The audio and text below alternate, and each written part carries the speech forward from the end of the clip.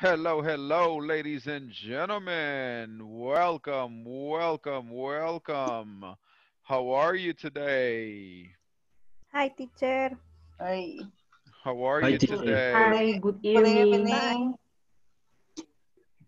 Good evening, good Good evening. evening, teacher. Teacher, Rubén Darío dice de que va a ir manejando y que le considere porque va trabajando, que no puede ir, como quien dice, participando en lo que es la clase, pero sí lo va a ir escuchando. Okay, all right, that sounds good. Okay, ¿quién me puede decir qué se acuerda de la clase de ayer? Trabajamos con any y some. Any y some, that's right. ¿En qué contexto uso any y en qué contexto uso some? Some es positivo, se usa positivo, any se usa negativo. Okay. Can you give me an example? I need some orange. I need some oranges. Okay. I don't any potatoes. I don't need any potatoes. Perfect. Woo, very good. Thank you. Another example. ¿Alguien más que me quiere dar otro ejemplo? I don't need any grapes juice. Very good. I don't need any grape juice. Okay. ¿Y positivo? I need some tomatoes. I need some tomatoes. All right. Cool.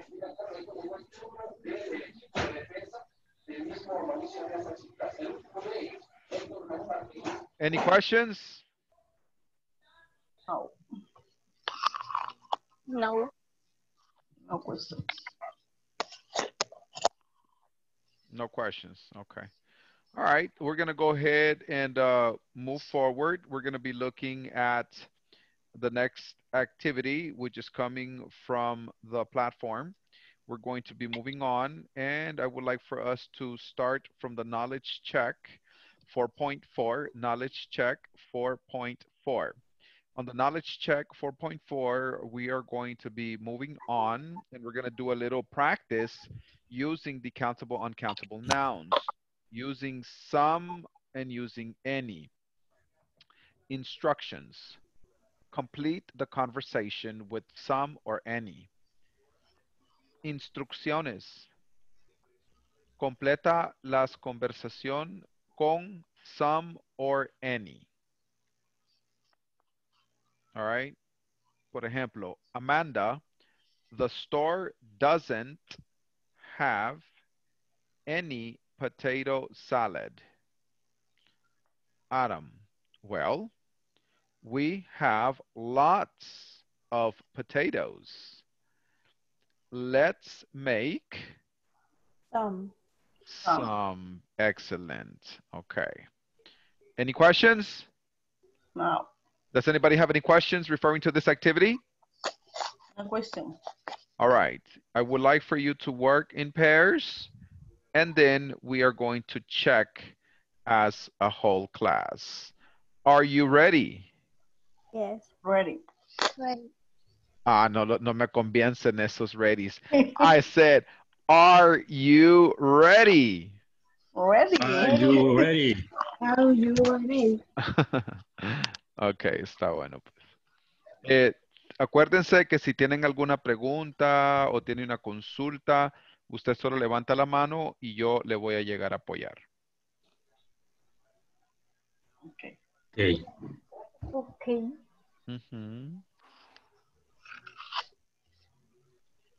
Let's go. Let's go, let's go, let's go. Everybody, yeah, love somebody, yeah. Rock your body right tonight, tonight. Everybody, yeah, yeah. Love somebody, yeah.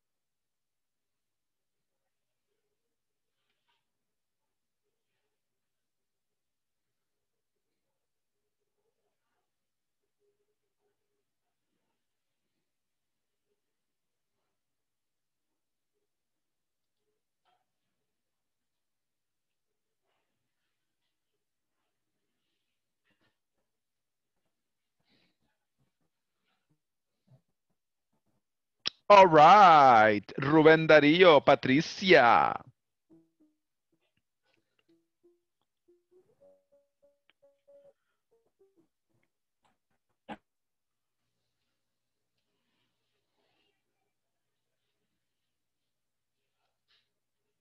Ya tengo problemas. Sería son. Ok. Y luego está Peanut, one. onion, salt. Any. Any. Sí. Ok. De ahí.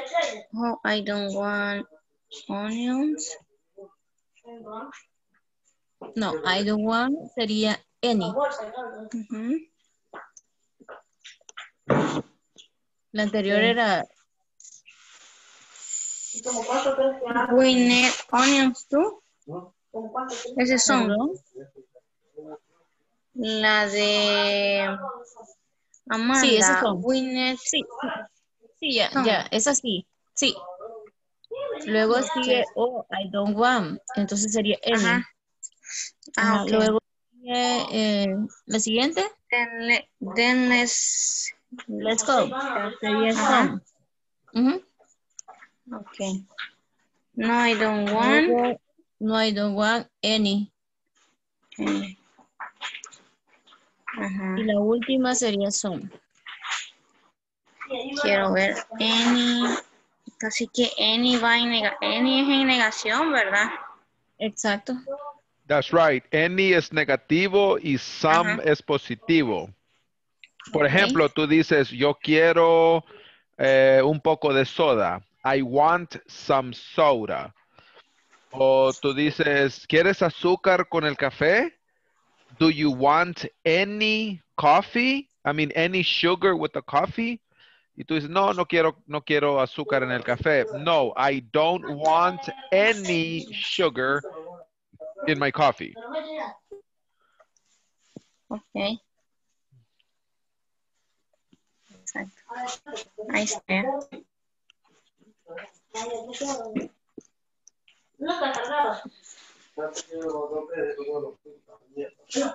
¿Le salieron correctos? Sí, todos. Ok.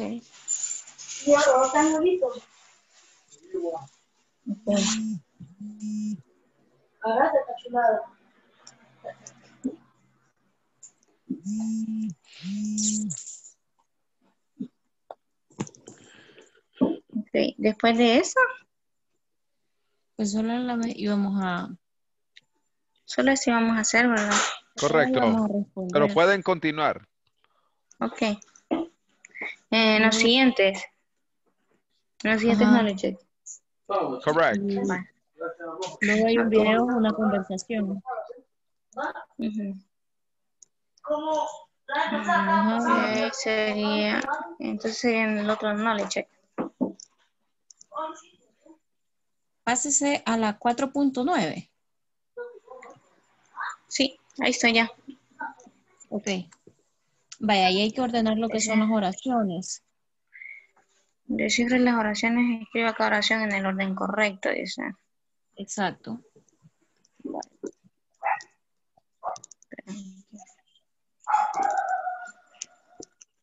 ¿Usted ya la trabajó? Sí. Never have. Quiero ver.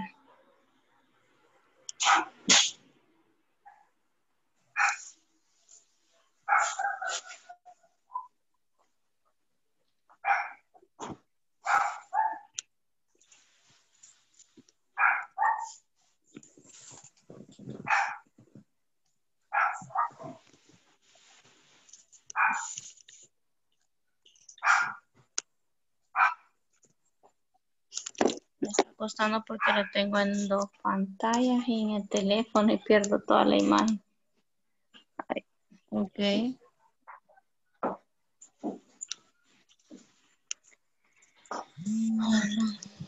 No, no puedo.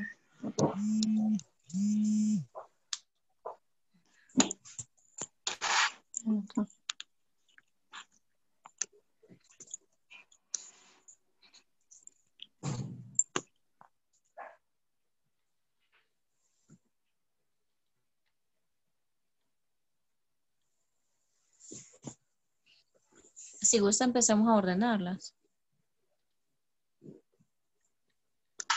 ¿Está bien? Mm, Vale, sería la primera. sí. Sería, dice, vale, ¿cómo sería la primera? Vaya, según los ejemplos,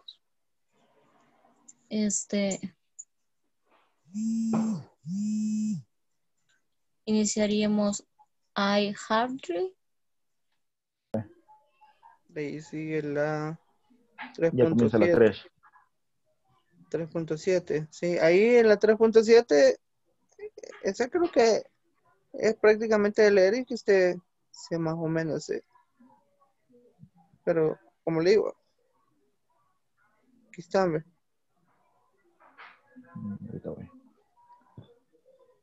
One, two. Ahí creo que le parece. Sí. Por ejemplo, ahí es, where does your brother work? Ahí es que prácticamente aquí tiene que dar la respuesta para armar la pregunta. Ajá, tipo, para hacer la pregunta, para que haga la pregunta. Ajá. En la parte de abajo hay otras. Sí, va. Sí, hasta aquí, esta creo que falta. 3.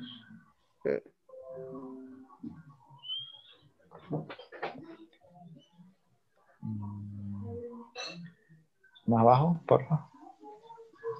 Y la última. Ah, sí, la última.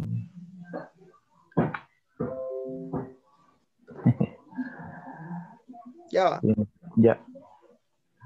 De ahí que no sé por qué me aparece así. No me parece completado. Ajá. Ok. Me parece esto aquí. Ah, No sé. no, ahí quítele el board marker. Es un marcador que le ha puesto. Abajo del texto. Sin querer quizá va. Ajá, que ahí le puede poner uno. Yo le pongo, pero para ver dónde voy. Ajá, va. Y este es de ponerlo de las diferentes formas. Por ejemplo, dice, a doctor's job is interesting. Entonces usted tiene que poner a doctor has a interesting Ah, job. quitar como la abreviación.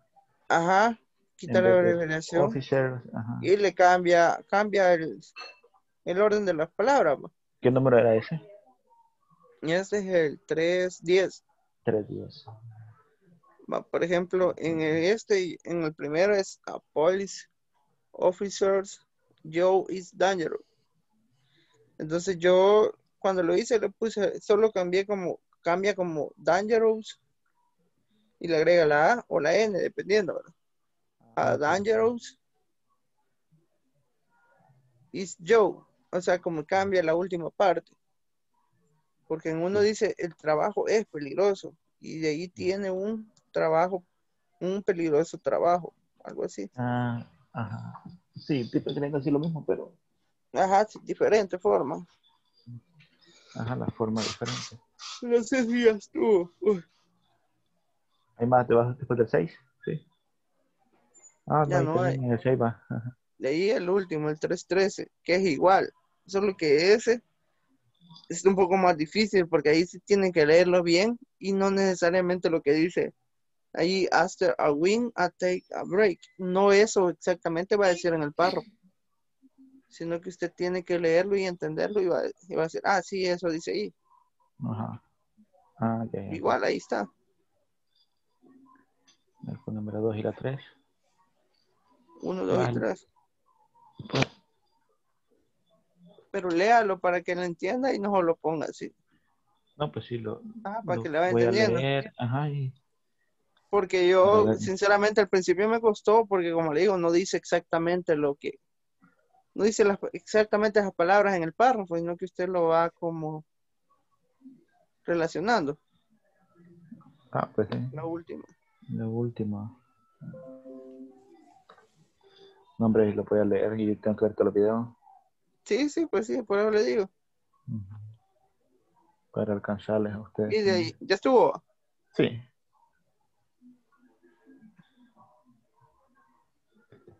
Quiero ver. Y aquí, y aquí está el midterm. Quiero ver. ¿Sí es el número? No, El, ya. ya sería el meter. Ah, el meeting del 3, ¿verdad? Ajá. Ese sí tiene que oírlo. Pero es fácil. Está difícil. Ahí Muy está, lo mira. hizo.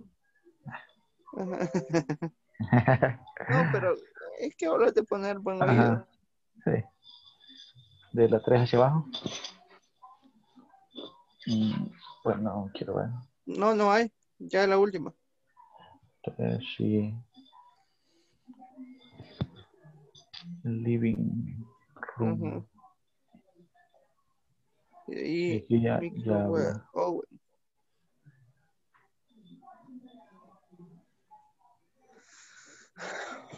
Ahí está la otra. Completar la conversación. Ahí es si es those, how, o solo those, o don't, o does not.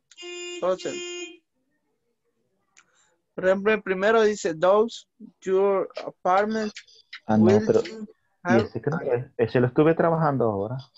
Ah, bueno, ya hizo el meter. Sí, de este sí. Ah, pues entonces se El adelantó. número. Ah, que este la vimos quizás. Sí, creo que lo estábamos haciendo.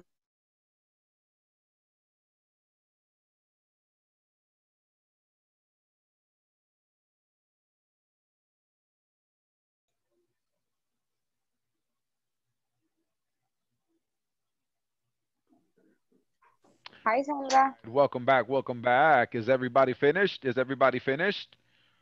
Finish. All right. Number one. Number one, please, Jacob. Number one, please, Jacob.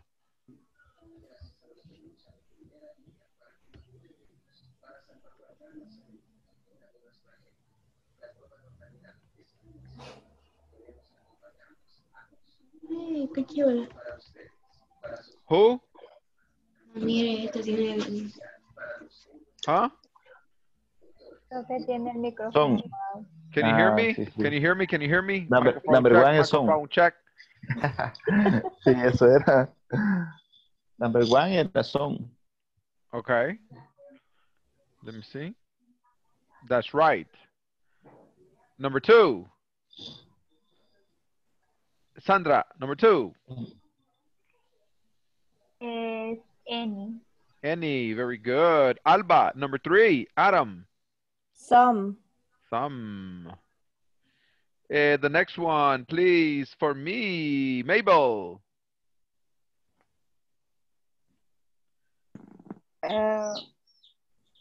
Some. Some. Continue, Marvel. Money. Any. Continue, Jonathan Garcia. Tom, Some. The next one, Patricia. Any. Any. The next one, Jamie. Some. Some. Let's check. Excellent work. Very good.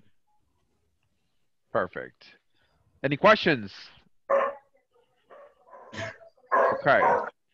Now, for the next activity, what we're going to do is look at 4.5. Section 4.5 says, by the end of this class, you will learn about common breakfast foods in different countries.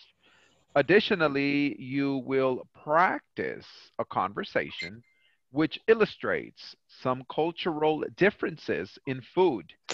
Al finalizar esta clase, ustedes aprenderán sobre alimentos comunes del desayuno en diferentes países. Además, practicarán una conversación, la cual ilustra algunas diferencias culturales en la comida. What do you have for breakfast? ¿Qué desayunas? And conversation. Fish for breakfast. Ew. Pescado para el desayuno. No se escucha muy yummy. Ya, yo ahí está. Thank you. 3 años después, ¿verdad? Viene Navidad y yo sin ti. All right. Para atrás se fue. What happened, man? ¿Qué le pasó? Okay. All right. By the end of this class, you will learn about common breakfast foods in different countries. Ahí está. Listen to the video, please. We're going to practice the conversation.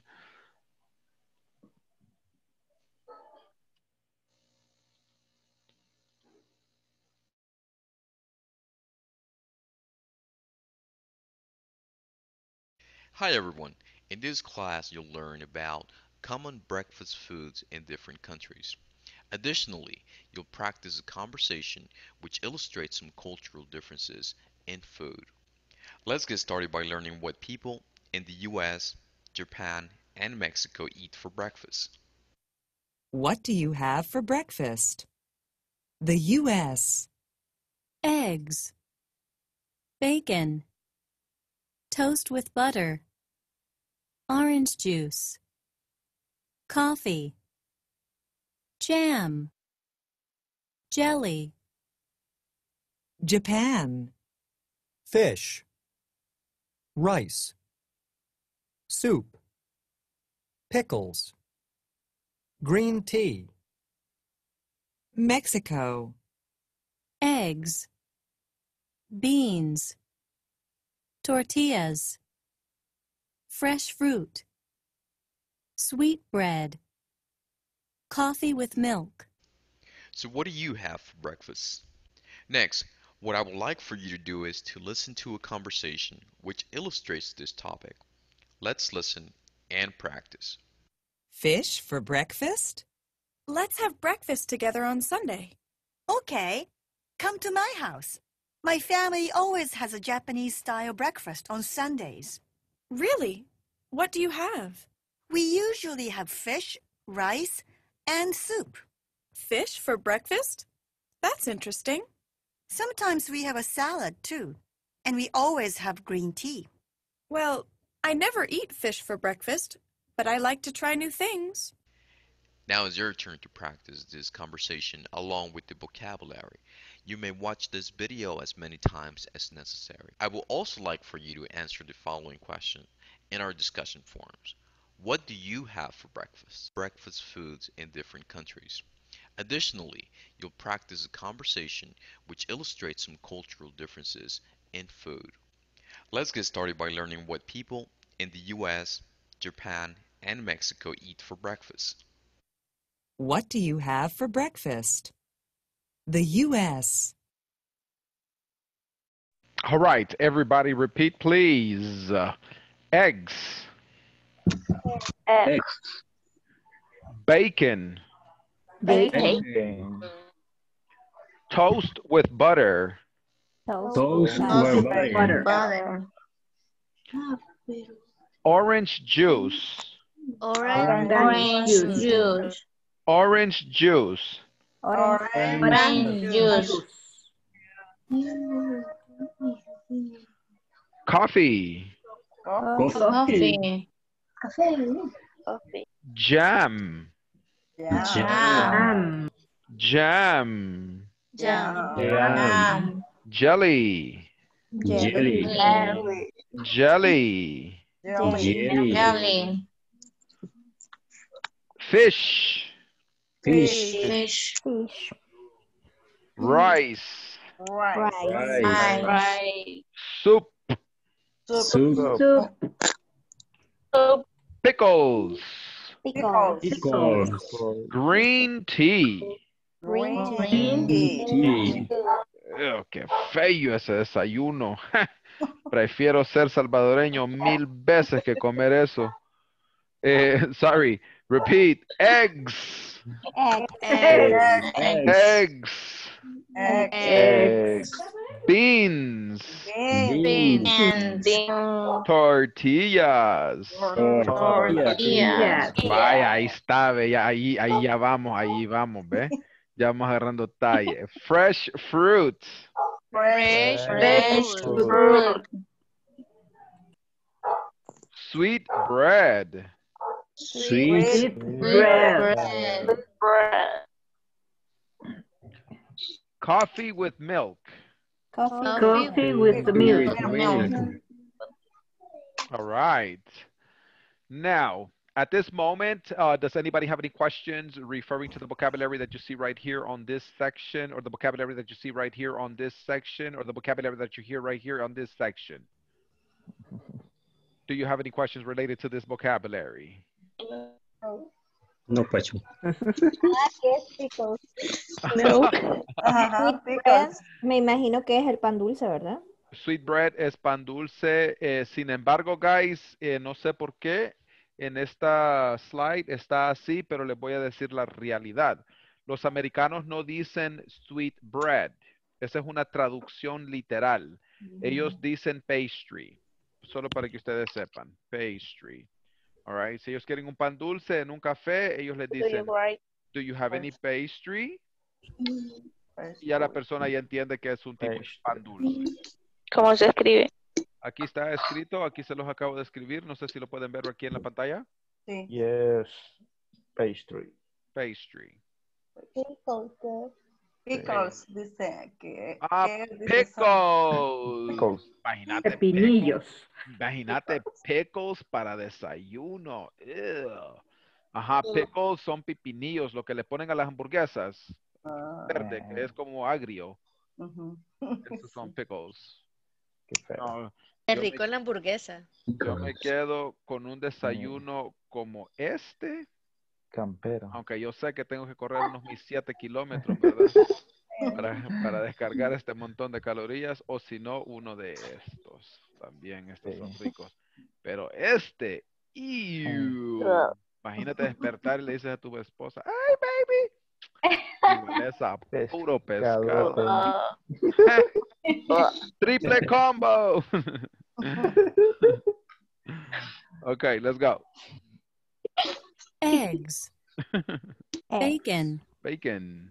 toast with butter, Bacon. Toast with Toast butter. with orange butter. juice, Orange juice. Orange juice. Coffee. Coffee. jam, Jam. Jam. jelly, Jelly. Jelly. Japan, Japan. Fish, Fish.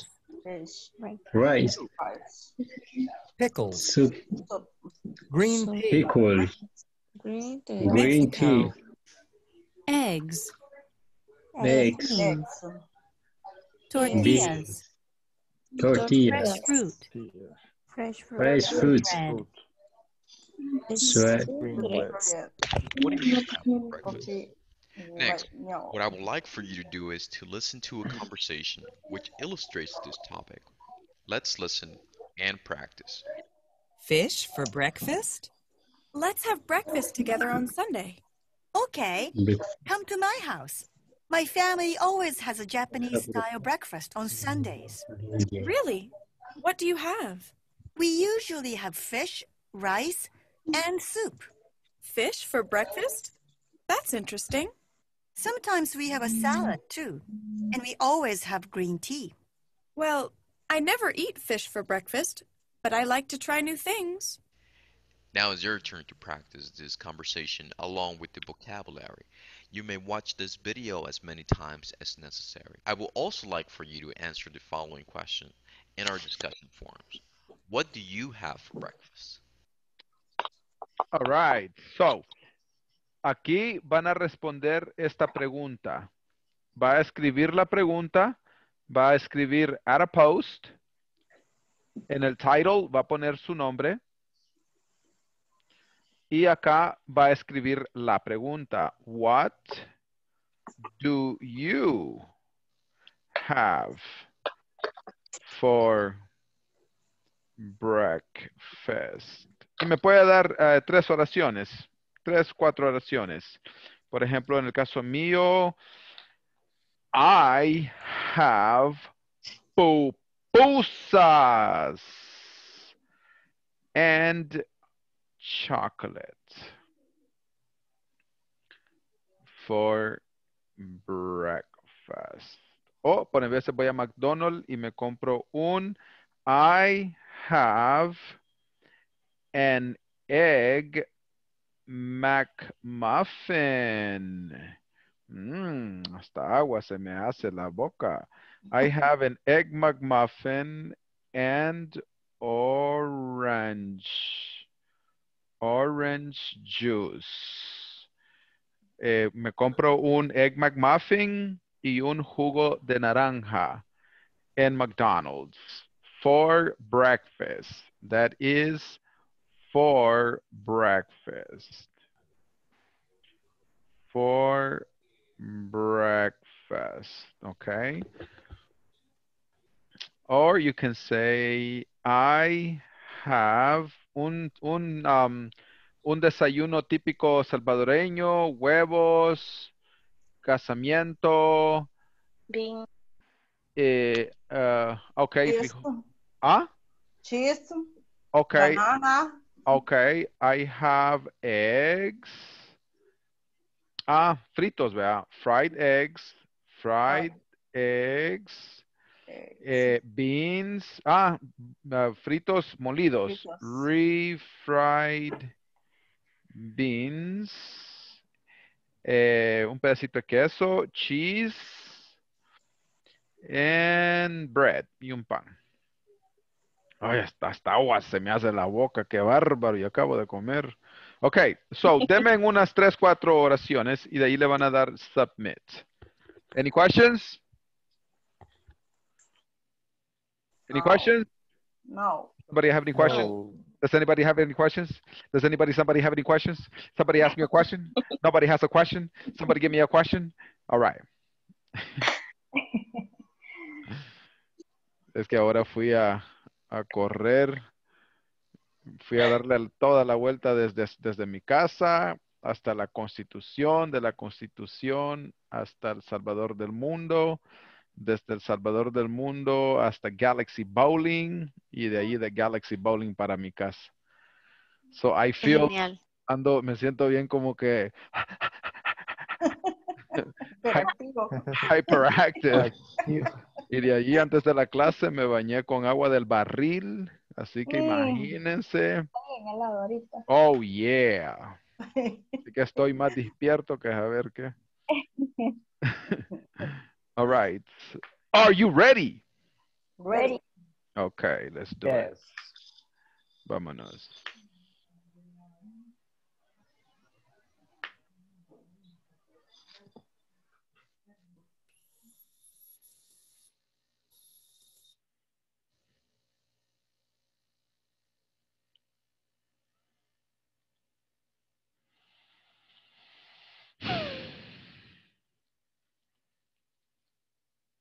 Natalie no entró, Jacob no entró, Stephanie, necesito que entren, por favor.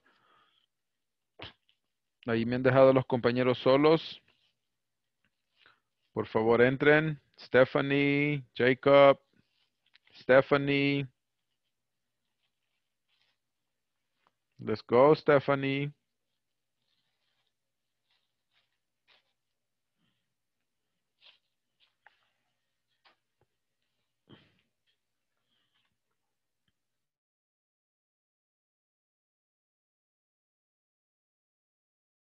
Hacer las oraciones. What do you... Usted ya está en lo que es la plataforma. Sí. ¿O las hacemos fuera de la plataforma? Sí, las hacemos afuera y luego la ingresamos. Para no complicarnos mucho. Sí, porque a veces no se ponen bien las palabras y de ahí uno dice, ay, y ya la ha subido. Sí. Así es. What do you have?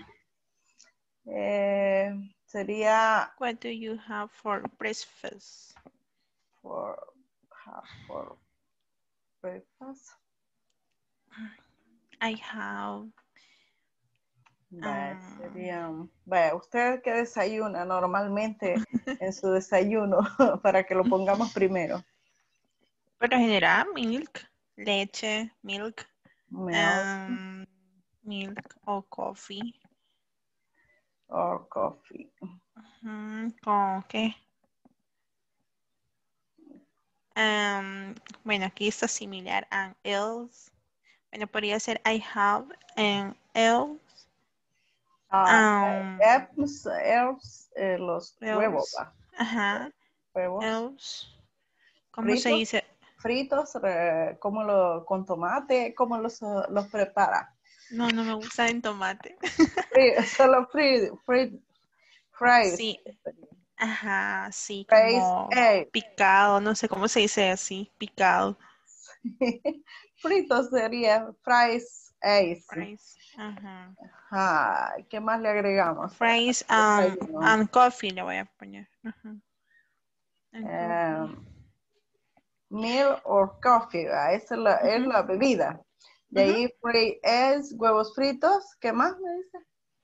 Ajá, yo le puse I have eggs, freeze, me dijo usted, ¿verdad? Ajá, freeze. Meal or coffee. Or coffee, sí. Bueno. Ahora notemos una suya. Bueno, la mía es bien, bastante. Yo como mucho. Okay. Cuando me levanto y tomo this water. Lo primero que me tomo es un vaso de agua, water. Luego hago un juice.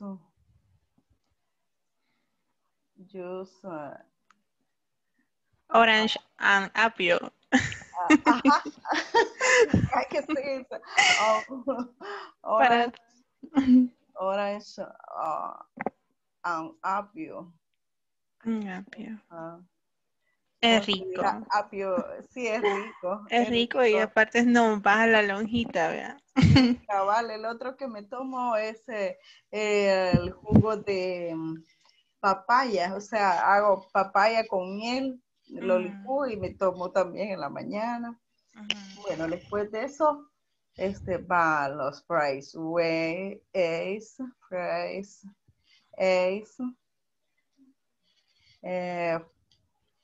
fries, beans,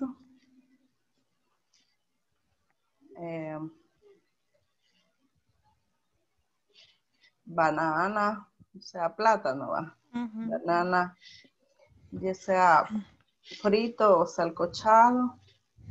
Plátano será igual la traducción a banana. Fíjese que yo creo que sí.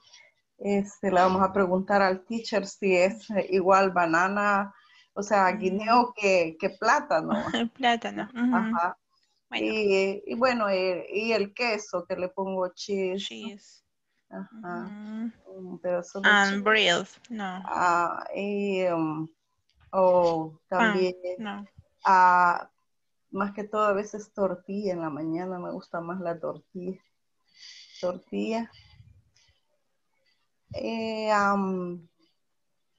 Coffee. And coffee. Coffee. Qué largo. ¿Verdad que sí? Pero eso es cuando desayuno así normal, ¿verdad? Pero si no, a veces solo el jugo de frutas y eso es todo, y una fruta ya a las 10. Está bien. Entonces ponemos así, tal cual usted la ido como enumerando. I have water, trees, Ajá, orange. I water, I drink water, I drink just orange. Apio será Apio, creo. Apio. Hello. Hello. Acabo de entrar, ¿qué están haciendo? Ahorita estamos haciendo el desayuno que comemos, Pupusas. Pupusas, sí, a veces como pupusas también. ¿Ustedes Yo todos los cuál es días su como desayuno? Jonathan todos los días come pupusas. Sí. Entonces pongamos what do you Pongamos el de Jonathan. el de Jonathan. Pongamos su desayuno entonces, Jonathan. Va. ¿Cómo se arma la? What do you have for breakfast? Y la respuesta sería I. Ajá, es lo que usted desayuna. I am breakfast sería. Ajá, Sí, I am breakfast is pupusas. Grandes. ¿De queso o de frijol con queso?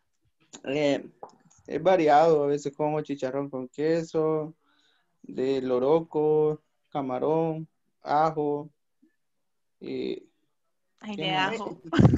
Sí, hoy hay variedad. Una Hay de parte especial y otro chorizo, que va hay de abajo. jamón, Dios mío. de todo. Dios mío, qué Pollo. barbaridad. Me he Sí, perdido de todo eso. sí, No, sí, son sí, hay buenas. variedad. Bueno, estoy haciendo publicidad ya. Ya veo, ya veo. Ok. Vaya, Entonces, entonces su Ya. desayuno es I pupusa. breakfast. I breakfast. Es verdad. ¿sí? Ajá, hay breakfast es pupusas. Breakfast. I breakfast. ¿Qué más sigue? ¿Se pone algún verbo? No, solamente qué es lo que desayuna. Puede poner tres opciones de desayuno. Three. I Three breakfast pupusas. pupusas. A Three veces café con pan. Coffee with. I am breakfast.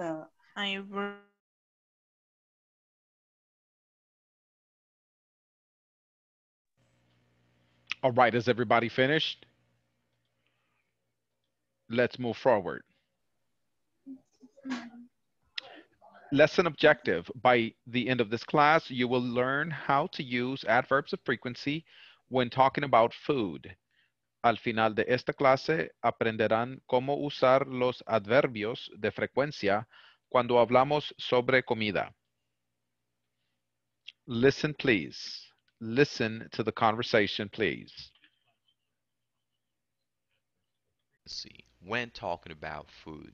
Let's get started by analyzing the examples on the chart. Adverbs of frequency. I always eat breakfast. I usually eat breakfast.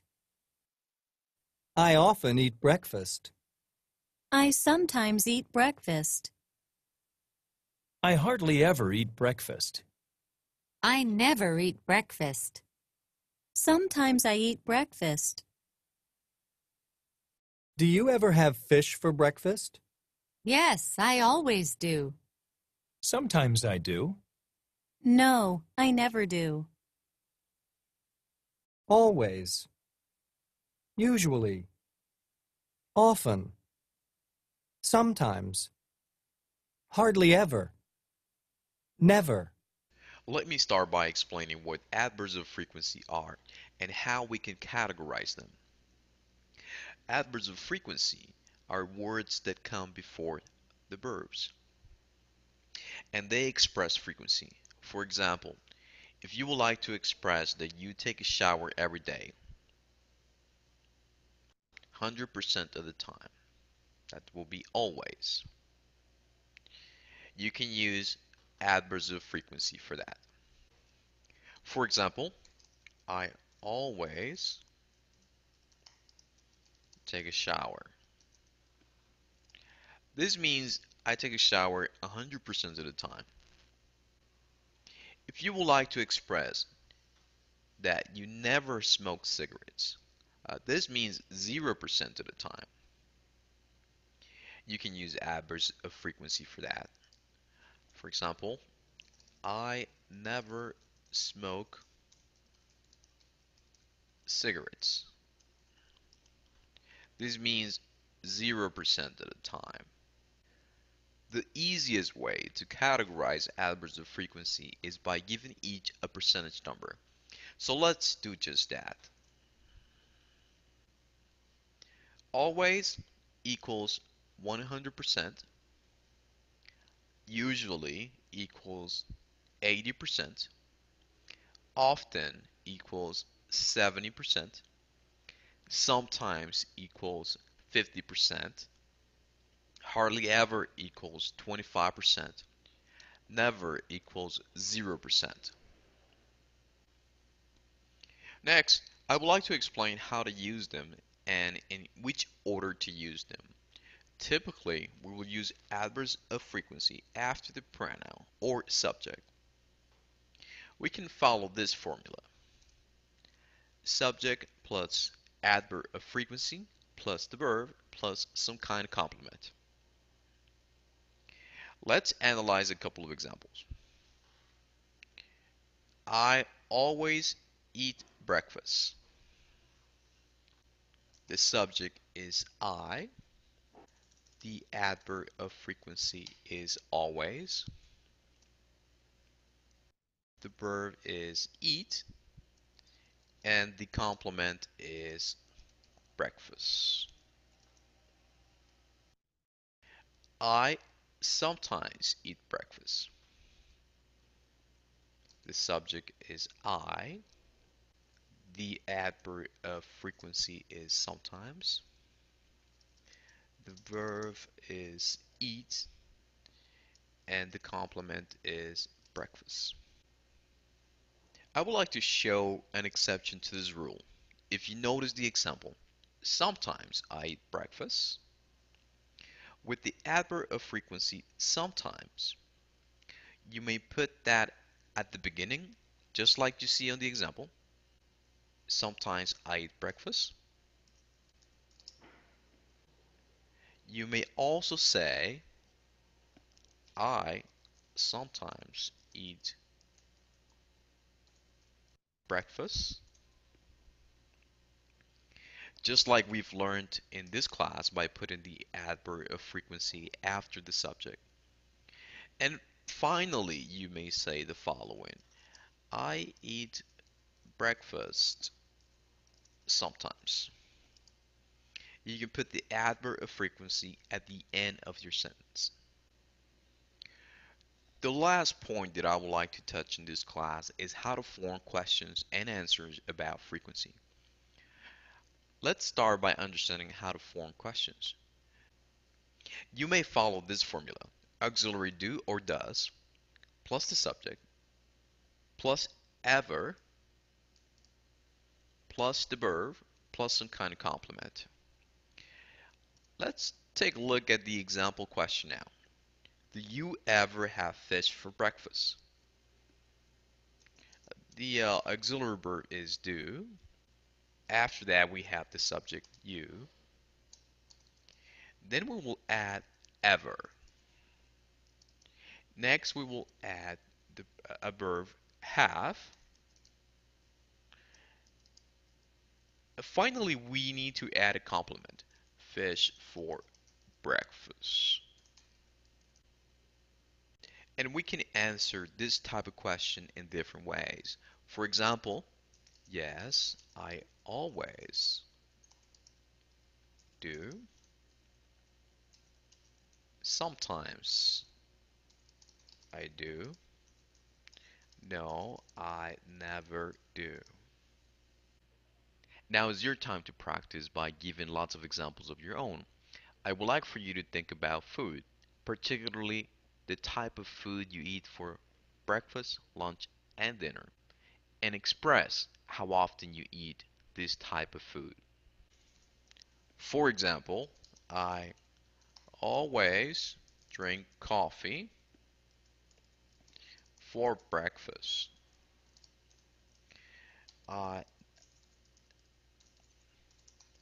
I never drink coffee for dinner. I hardly ever eat fish for lunch. I never eat fish for breakfast. After you finish this activity, please share your work.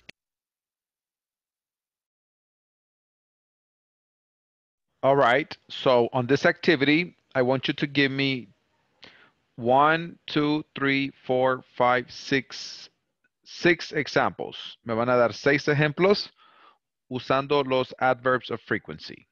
Una oración por cada uno. Puede expresar otras actividades, no solamente de comida. Y lo van a compartir en el discussion forum. Are you ready? Ready. All right. At this moment, does anybody have a question? Does anybody have any questions related to this topic? No. No. Nobody. Okay, let's go. Let's go.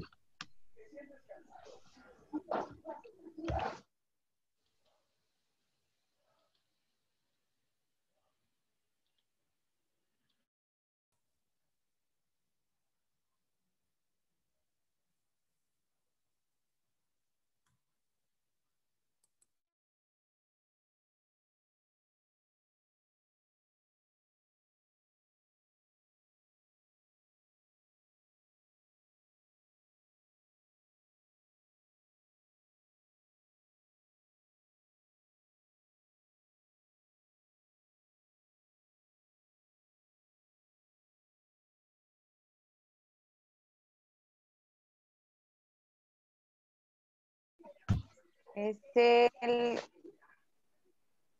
4.8, sí. I always. No. Aquí está.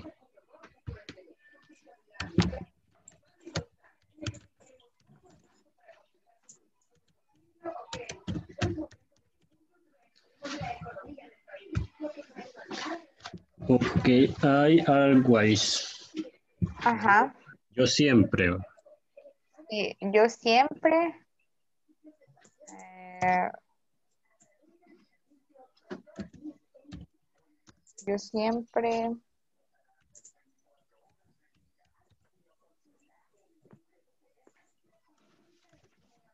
Yo siempre que tomo café en el desayuno.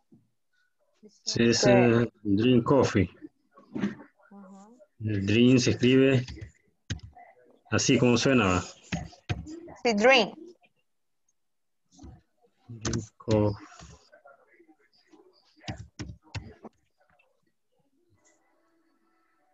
Sería dijo, en el desayuno. Ajá. Es El hambre. desayuno. Sí. Sería I always. I always have a coffee for breakfast. Have a coffee for breakfast. Ahí. El otro es usual. Generalmente. Usually. Usually. Ahí.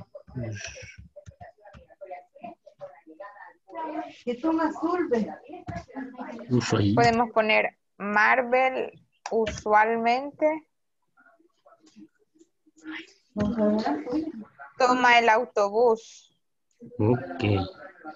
Sería Autobús para ir al trabajo.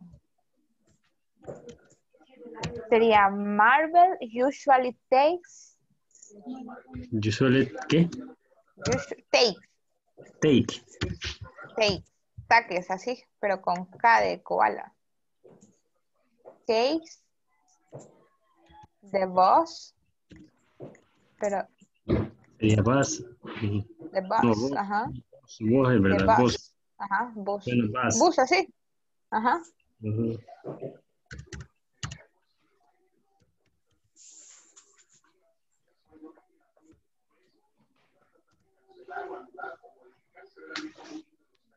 The bus to go to work. To go to work. To work.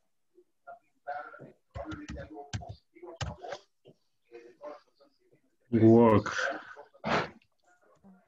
¿Y Susana? Está ahí, no ha venido hoy. No sé. Ahí está. Acá estoy. Susana often. Poner Susana a menudo. Porque often significa a menudo. Susana a menudo.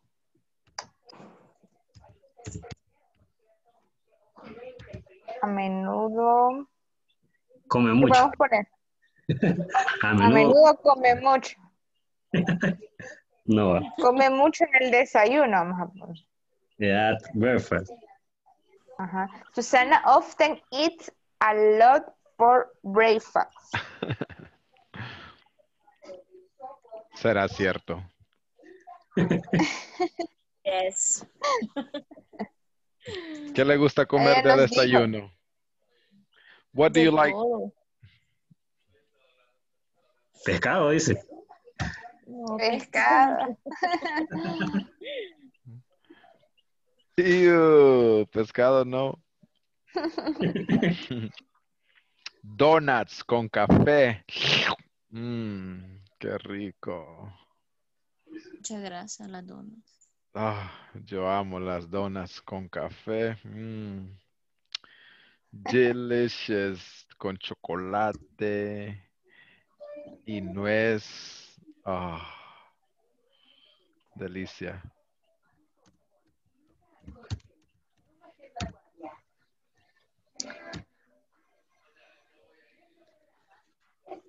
Are you finished? No. No. Vamos sometimes. Sometimes.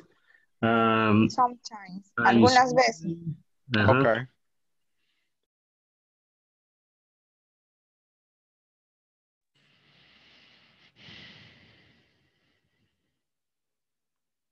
All right, ladies and gentlemen, time's up. Time's up. It is time to go. So please, that's going to be your homework. If you guys did not have an opportunity to finish this activity, please do it as your homework so that you can have the activity completed. Also, please try to advance as much as possible. Remember that there is no limit to the activities that you can finish.